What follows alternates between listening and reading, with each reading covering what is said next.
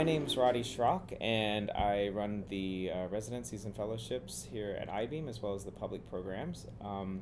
Eyebeam is an organization that's been around for about 15 years now, and from the beginning has set out to support artists that are working with technology or technologists that are creating art. In general, this is a sort of it's a free space for the creation of new projects around art and technology, and it's meant to support that in the broadest sense possible. From the beginning, this organization has strongly supported work that has an element of an open source ethos to it. The idea coming from the open source software movement from the 90s and prior to that. But that kind of open source software movement has opened up into a larger thinking about what it means to open technology in general, to allow the culture at large to think about how it wants to use technology, whether it wants to break it open, hack it, deflect it, think about it, or totally recreate it in a way that hadn't been seen before.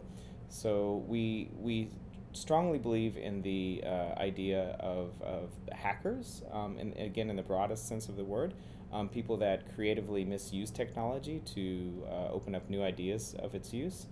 And that approach is seen in all of the work that we support, whether it be from sound art projects to hardware structures. The organization has supported the sound in interesting ways from the beginning, and I think more than ever, especially in this time of everything being available on the internet, the notion of physical space as an important component to experiencing sound and experiencing music is more important than ever in an interesting way.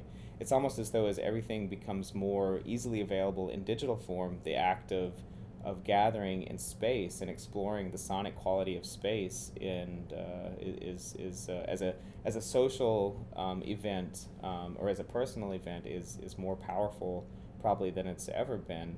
So one component of our support in that is the event that's happening here tonight, which is the Music After Hours program series created by one of our former residents, Daniel Nuemann, where he invites people to explore the physical space of Eyebeam, to think about the resonant qualities of this old warehouse out in West Chelsea in New York, and explore those qualities and create sound specifically for this space and sort of tune the space itself to that sound. So again, it's as everything else that happens here, it's about people.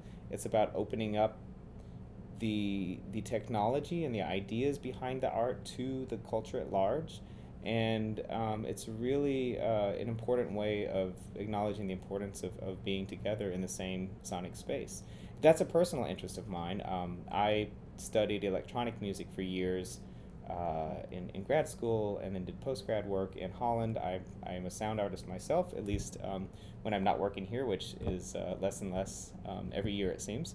But that's one of my personal interests, and it's something that is important to explore, and is an area that Eyebeam plans to look at a lot in the future as well.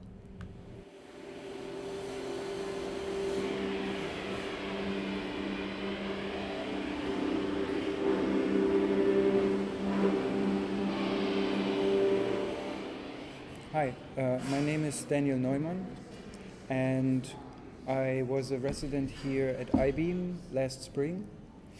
And I started, besides developing my own work, I started also curating and organizing a show in this main space.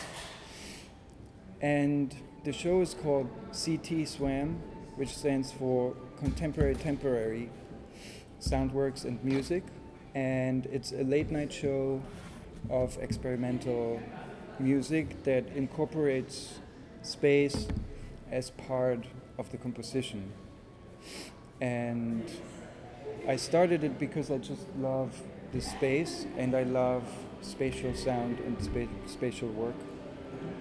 And to bring this interest of spatial music into a space that's open and very flexible. I think the biggest development culturally with the advancing of the technology is that technology now is more available to people, to more people.